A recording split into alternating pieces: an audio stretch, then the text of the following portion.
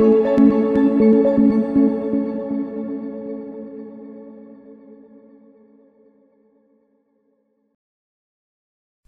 to use accounting to facilitate sustainable development. Since the 1980s, the three sustainability directions, including social, environmental and economic pillars, have guided theoretical developments and policy-making efforts worldwide. Dr. Olga Golubeva at Stockholm Business School, Stockholm University, explored the potential of accounting to contribute to the three pillars framework. Olga capitalizes on the ability of the accounting discipline to reflect and record organizational and social surroundings. Furthermore, Olga believes that accounting is not limited to traditional financial reporting, but includes the speeches given by company managers. This managerial talk can be applied as a discourse to explore what is happening within organizations. In her recent study, Olga examined 20 speeches on sustainability topics given by top managers from government organizations, NGOs and private firms in Sweden. Aside from the traditional three pillars, she identified a new key theme within these management speeches, namely the role of technology in sustainability. Managers described technology both as an enabler and an obstacle to the attainment of the three pillars of sustainability.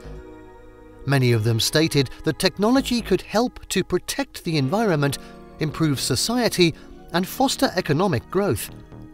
However, they also outlined ways that it can hinder sustainable development. For instance, technology can be used to develop renewable energy infrastructure, optimize the usage of resources, and even prevent natural disasters. However, it can also increase carbon emissions and promote overconsumption. When it comes to social development, technology can help to reduce poverty and provide new education opportunities.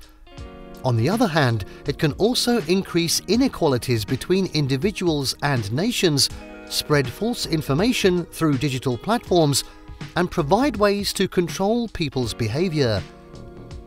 Within the economic pillar, although technology can support the transition to a more sustainable economy, it can also threaten the existence of certain companies or the whole sector. By analyzing the empirical material, Olga also highlighted mechanisms that could encourage the positive use of technology for enabling sustainable development. These include measures on how technology should be governed, analyzed, evaluated, and disclosed. Overall, Olga suggests that technology can act both as an enabler and an interference when trying to achieve sustainability goals. She proposes that if modern technology is utilized properly, sustainability strategies that seek environmental, social, and economic benefits may be improved over time. Given its crucial impacts on sustainable development, Olga argues that technology should be incorporated into the three pillars framework. Her insights could guide policy making while also inspiring researchers to upgrade the three pillars framework.